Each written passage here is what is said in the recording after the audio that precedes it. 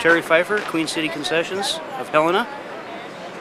We only do the donuts just a few times a year. Well, I know it dates back to at least the late 80s, and the people that were doing it before me started in about 98 or so, and I bought it in late summer 2003 after the fair. You know, after watching the mini donut line and waiting in the mini donut line, it's quite an honor to be able to buy it for it to even come up for sale. So, well, there's a lot of attraction to the machine, you know.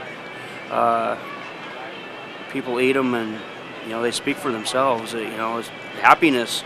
A lot of people come to the fair just specifically for the donuts. Well, I was here for probably 12 to 14 hours on Thursday, and it leads up to about, you know, 16, 18 hours a day.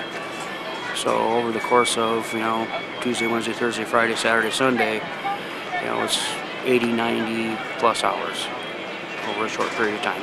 It's actually pretty easy to take care of. You know, it's a high quality machine, so there's really not, and all the boxes are sealed too, so you can't actually work on them. It has to go to factory in order to be worked on. But it is a relatively maintenance-free machine.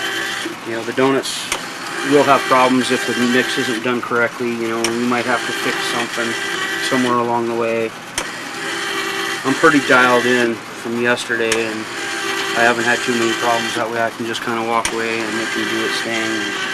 I have an odometer on the back of this hopper here that keeps track of how many are cut. Yeah, we keep track. I believe it came around somewhere around the 40s when rationing was more prevalent. You know, that's kind of where the mini donuts, you know, they just make smaller portions. After you've taken a bite of one, you can see what I mean. They're creamy, you know, it makes you forget about everything bad.